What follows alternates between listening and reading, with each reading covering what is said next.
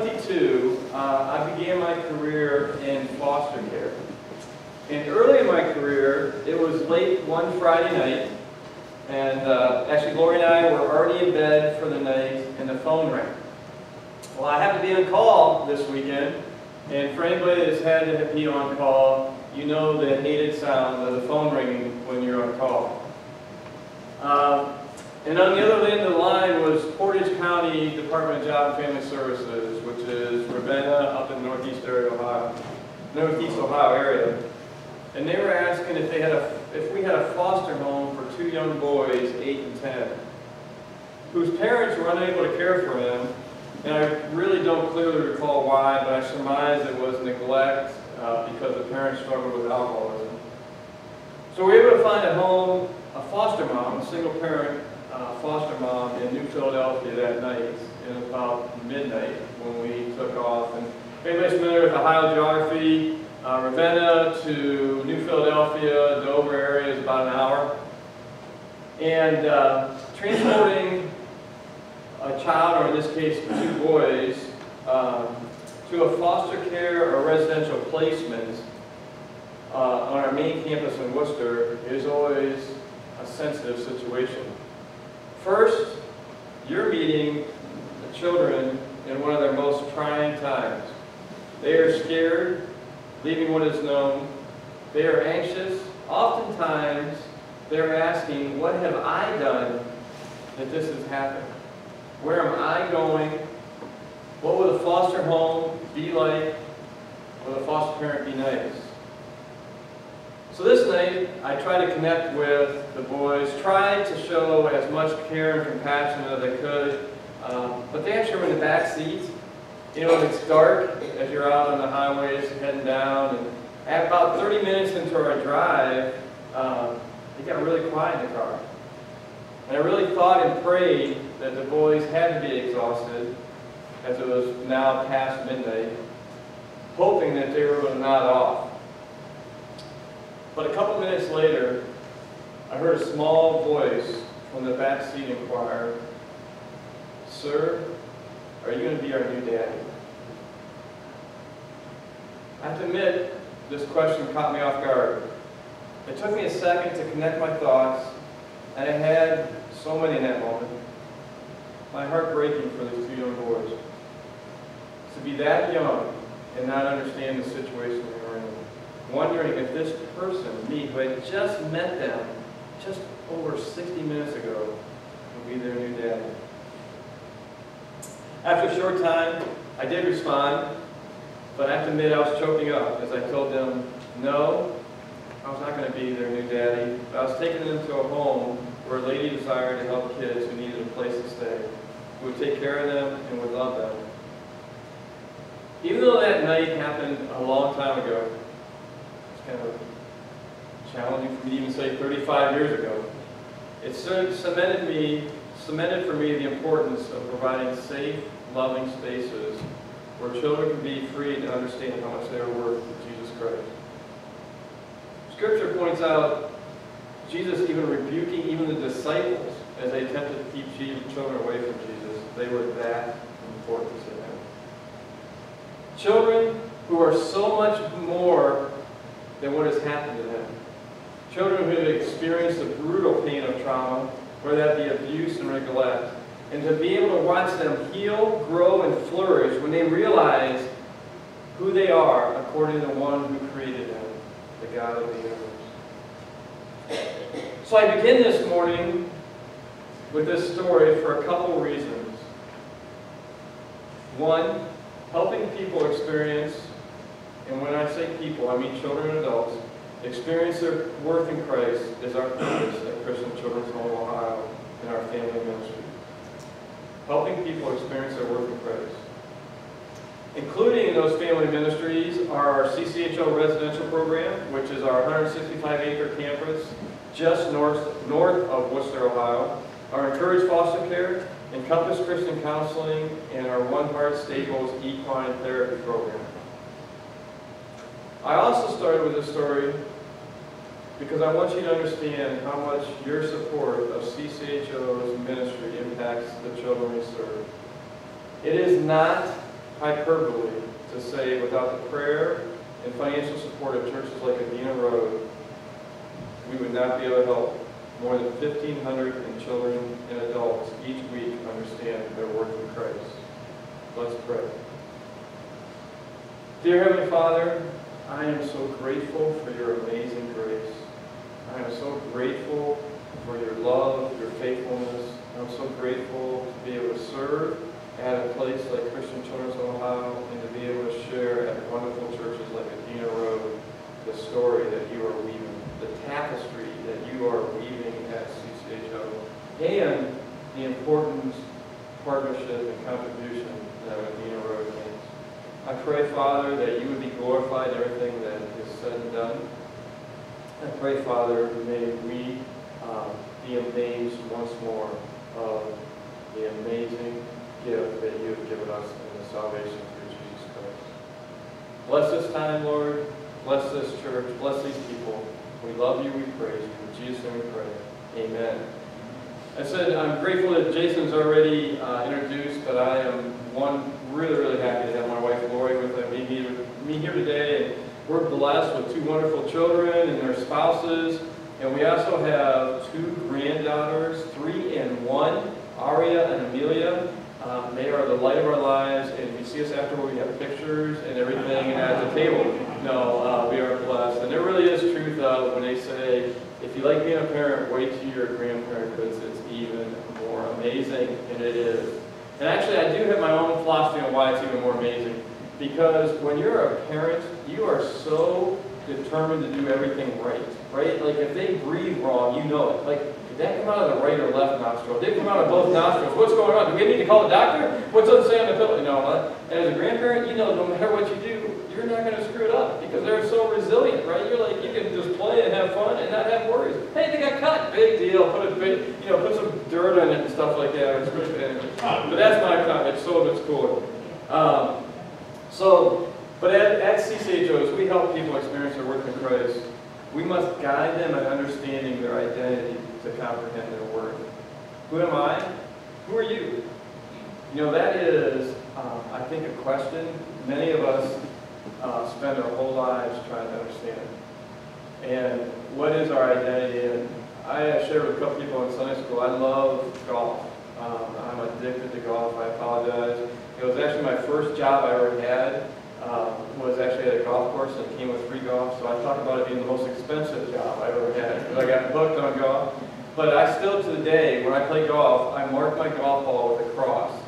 And one of the things why I do that is because I need to remind myself every time I play that my identity is not in my golf score. Isn't that crazy? I'm 57, yet I'm still trying to figure out that my identity is not on whether or not I make a par or not in a golf play. You can judge me all you want, but that's who I am. So, but this morning, I'm going to look briefly at how the Apostle Paul describes our identity in Jesus in Ephesians 1.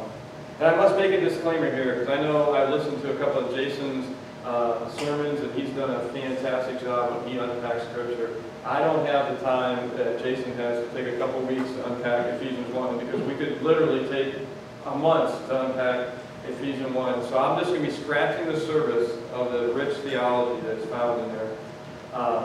But today I want to focus on what and how the Apostle Paul describes our identity in Christ. Just a quick reminder, the author of this passage is Paul, who was known as Saul before Jesus gave him a new identity. Was according to the book of Acts, at Stephen's stoning, that's tough to say fast. The first verse of chapter 8 of Acts says, Saul approved of the killing of him, Stephen. The third verse of chapter 8 talks about Paul began to destroy the church. Going from house to house, he dragged off both men and women and placed them in prison. Other versions say that Paul created havoc or ravaged the church. Somebody we would love to have around, right? Then chapter 9 begins with, meanwhile Saul was still breathing out murderous threats against the Lord's disciple. And then Jesus got a hold of Saul on the road to Damascus, and his life was changed forever.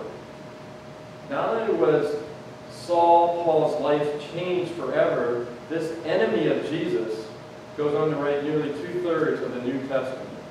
I mean, you couldn't script that, how amazing that is, and amazing grace. So now let's look at Paul, as he writes the book of Ephesus, probably around AD 60, 62, and most likely in prison. In prison, writing this epistle. So, starting at verse 1. Paul, an apostle of Jesus Christ, I'm going to read through verse 14. By the will of God, to God's holy people in Ephesus, the faithful in Christ Jesus. Grace and peace to you from God our Father and the Lord Jesus Christ. Praise be to the God and Father of our Lord Jesus Christ, who has blessed us in the heavenly realms with every spiritual blessing in Christ. For he chose us in him before the creation of the world to be holy and blameless in his sight. In love he predestined us for adoption to sonship through Jesus Christ, in accordance with his pleasure and will, to the praise of his glorious grace which he has freely given us in the one he loves. In him we have redemption through his blood, the forgiveness of sins, in accordance with the riches of God's grace that he lavished on us, with all wisdom and understanding. He made known to us the mystery of his will, according to his good pleasure, which he purposed in Christ, to be put into effect when the times reach their fulfillment, to bring unity to all things in heaven and on earth under Christ. In him we were also chosen, having been predestined according to the plan of him who works out everything in conformity with the purpose of his will, in order that we, who were the first to put our hope in Christ, might be for the praise of his glory. And you also were included in Christ when you heard the message of truth, the gospel of your salvation. When you believed, you were marked in him with a seal, the promised Holy Spirit, who is a deposit guaranteeing our inheritance into the redemption of those who are God's possession, to the praise of his glory. Oh my goodness, those verses, man. Get the hair on my arm stand up when I read those. So, let's look at how Paul, again, writing those words in prison, describes us in this doxology, which in the original Greek was actually written in one sentence and would likely have been sung in the early church. Now, how crazy would that have been to hear that? I mean, I couldn't even say it without pumped. They actually sang that in the early church. But first, Paul mentions that we are blessed. But not only blessed with every spiritual blessing in the heavenly realm. So as Christians, as ones who believe in Jesus, we have every blessing that comes with eternity with Christ. And it's interesting to me that Paul doesn't mention this in the future, but presently, that we're blessed with every spiritual blessing now. And that can take some time to dissect, right there. We are chosen. The Creator of the universe chose us. I don't know about you, but I know the stigma of being picked last. And for the children we work with, and even a lot of the adults we work with, this is a familiar feeling of being unwanted, worthless, and abandoned. But Paul here says that we are chosen. I wonder if we can pause for a moment and let that sink in. We, you, I are chosen. It's not because of our looks, our talents, our wealth, our jobs, our golf scores. It's because of Christ. We're wanted, we're desired, we're chosen. But Paul doesn't even stop there. We're not only chosen, but we are holy and blameless in God's sight. Remember, because of Jesus' death and resurrection, we are a new creature, a new creation in God's sight, holy and blameless. It's hard for me to even understand that, because I know who I am. What a Savior we have. And then, adopted to sonship through Jesus Christ. We are blessed to have our Encourage foster care program. We have had nearly 300 adoptions for foster parents adopting their foster kids. And I know, Jason has been through this process, that there's probably many people in here maybe have been adopted or are adopting or had adopted in the past. But one of the more powerful scenarios in our field, most powerful scenarios in our field, is the court hearing for the finalization of adoption. Because adoption is a process. Like when you open your heart and say, man, I want to be an adopted parent, it's a process. Don't let anybody tell you it's not. First, there's a training and a home study, a process that is long and exhaustive, and they ask personal questions. But part of it is they're bringing a child into your home, the most precious resource we have. It's the next generation they're bringing in your home. Then a family needs to be matched to a child. And here's where it gets even more difficult at times, because sometimes there's a child that has multiple families that are interested in the same child, and it becomes a picking process. So imagine saying you want to open your home to a child, and then you don't get picked. Imagine dealing with that rejection. It's a process. But there are times that you do get picked. And it becomes, you get that child placed in your home. And the pre-finalization services provided by agencies like ours encourage foster parent, or our foster care program. And then the big day, the court hearing where the judge is going to grant permanent custody to the adoptive family. But the process is so cool. So you see the foster child and the foster family and their attorney a lot of times enter the big, in some cases, this prestigious courtroom. And out of the side chambers, the judge in their flowing gowns comes striding in the room, and everyone rises, and the judge sits down on the bench. Sometimes he looks like a throne. And most times, the judge lovingly interacts with the child and asks several questions about if they know what is going to happen during this special day. And oftentimes during this, though, the child is nervous and shy and a little scared. Because for many of them, the last time they were in the courtroom or had seen the judge, they were testifying to the trauma that had occurred to them, or the neglect or the abuse.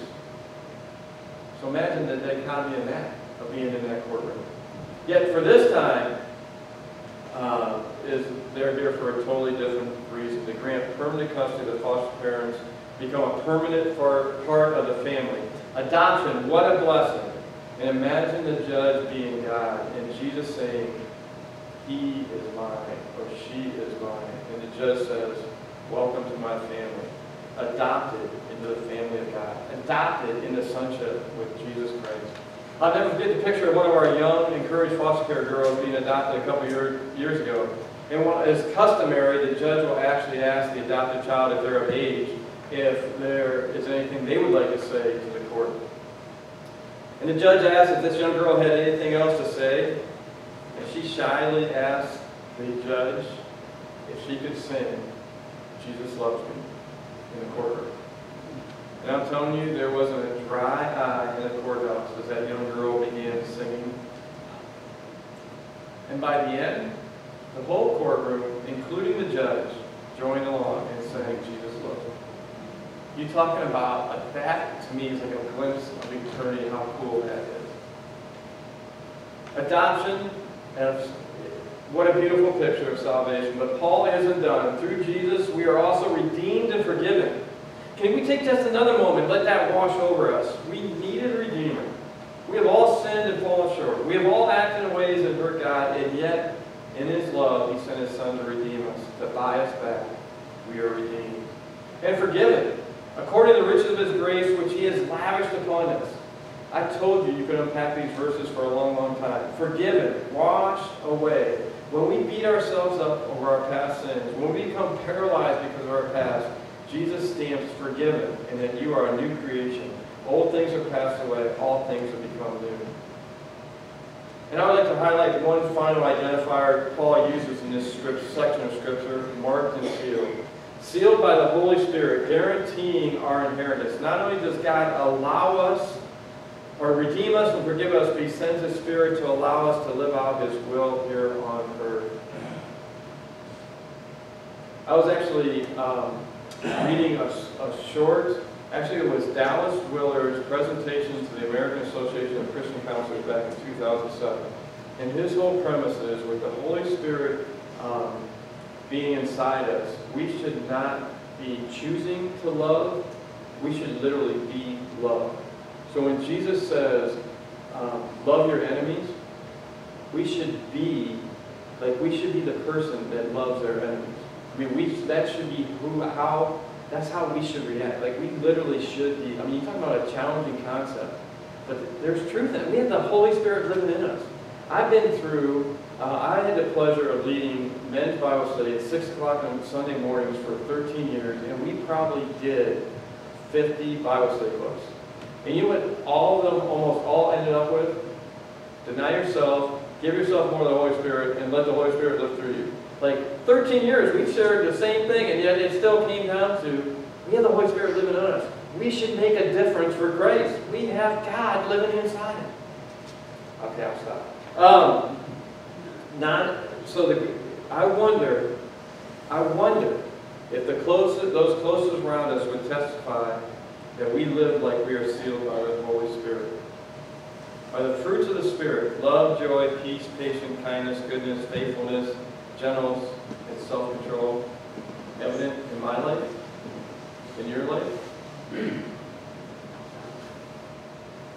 Would the world say the fruits of the Spirit are evident in Christians?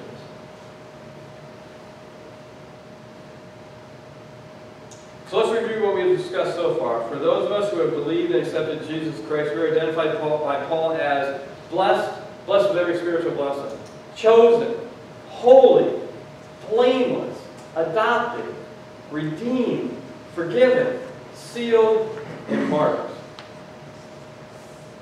That's all in 14 verses of Scripture. While Paul was in prison, writing. What a picture of salvation. The ravager of Christianity wrote those verses. Our identity in Christ is not what others have called us, thought of us. It's not even the lies we tell ourselves. We have the identity Paul writes about found in these verses here. And that's why there is no greater purpose than the one we have at Christian Children's Home Ohio, to help people experience their work in Christ. To realize that every person you or I will ever lock eyes with, today or forever, has that same worth. No matter their gender, their ethnicity, their race, their religion, their political party, no matter anything, each of us have an inherent worth placed in them because Jesus came, lived, hung on a cross, and rose again to give them eternal life. And our responsibility is to tell as many people we can of this unbelievably good news, the gospel of Jesus.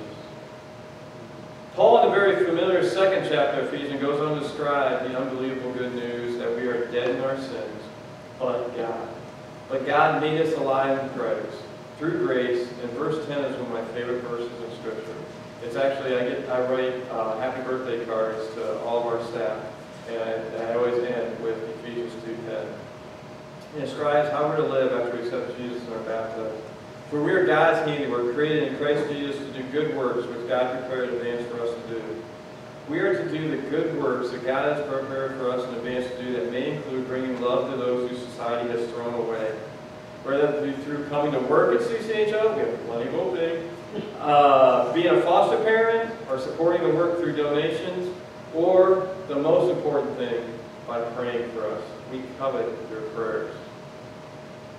But the other aspect of Ephesians 2:10 that so excites me is that the Greek word translated handiwork in verse 10 also can be translated masterpiece. So we are God's masterpiece.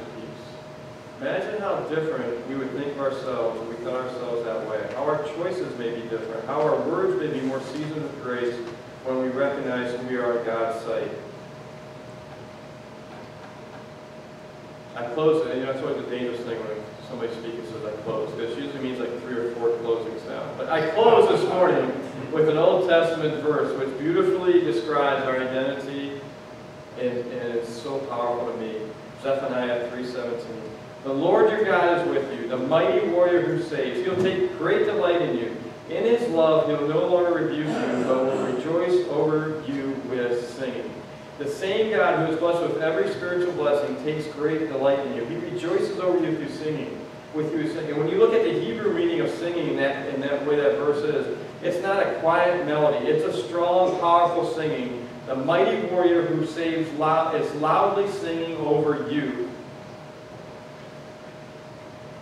One final story about how God moved to CCHO. Heaven was a teenager, and her real name was Heaven. Heaven was a teenager from Western Ohio with a severe traumatic history, sexually abused by her father, uncle, and brother. Heaven was angry, hurting, and confused. Heaven used loudness and doing shocking things to control her environment around her, including doing a striptease on the roof of one of our cottages.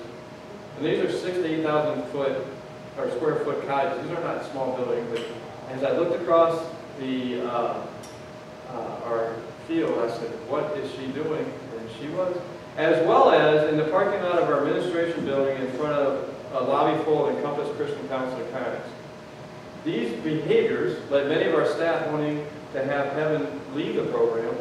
It's always kind of difficult to say they have left Heaven leave the program, but causing many discussions and disagreements on the viability of her placement at CCHO. But during this same time, River Tree Christian Church was sending one of their Go communities one Saturday a month to interact with our residential kids and make connections. And one family connected with Heaven, and Heaven started to understand her worth in Christ, that she was loved by God and was so much more than what had happened to her growing up. Tim and Shelley prayed about it and decided God wanted them to adopt Heaven. So they took the classes, did all that stuff I mentioned, all that process, did the home study, were licensed, and soon after Heaven came to live with them. And in the next couple of years, Heaven was baptized at outdoor service at River Tree, graduated from high school, and got a job. Wanting her independence, but not wanting to move too far from her adoptive parents, she set up a camper in the backyard of Tim and Shelley's, and just, not this past summer, but the summer before, Heaven got married, and Tim walked her down the aisle. What a beautiful picture what is God doing through the ministry of Christian Children of Ohio, and we can only do that through the support of churches like this one, Adena Road Church. And for that, we are eternally grateful. And I really am going to end this time with a short video, which will also give you a picture of what God is doing at CCHO. Can you play Katie's story?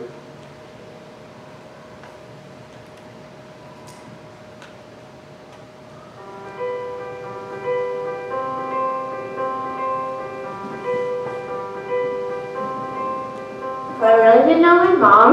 My real dad drank a lot of alcohol. I had to jump from house to house. I was only went to try to school. And then I felt really super angry, really super alone. But then I ended up here at CCHO.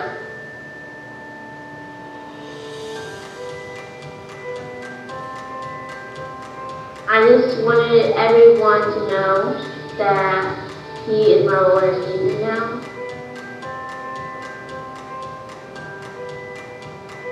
I learned that Jesus will always help me and figure out my problems whenever I need them.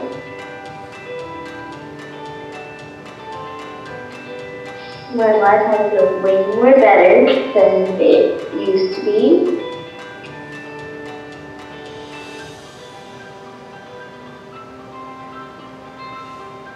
I'm not really getting much as angry anymore as I used to.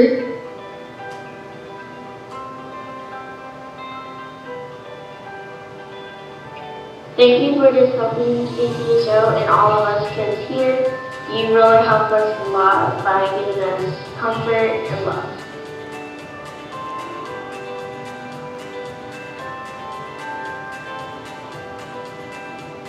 My life was just forever.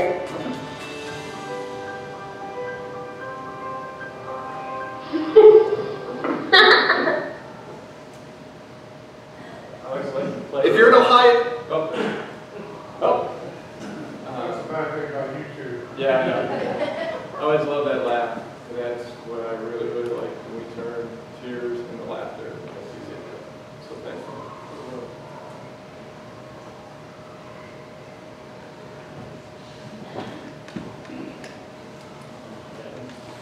Thank you for being here today. We're glad to have you sharing a little bit. He shared during Sunday school and during the day during the message, but at this time, as we do each week, I'm going to ask you guys to stand if you're able. We're going to have a time of decision. If anybody wants to respond to the message today, you can certainly meet me down front as the praise team comes forward and share a song of invitation.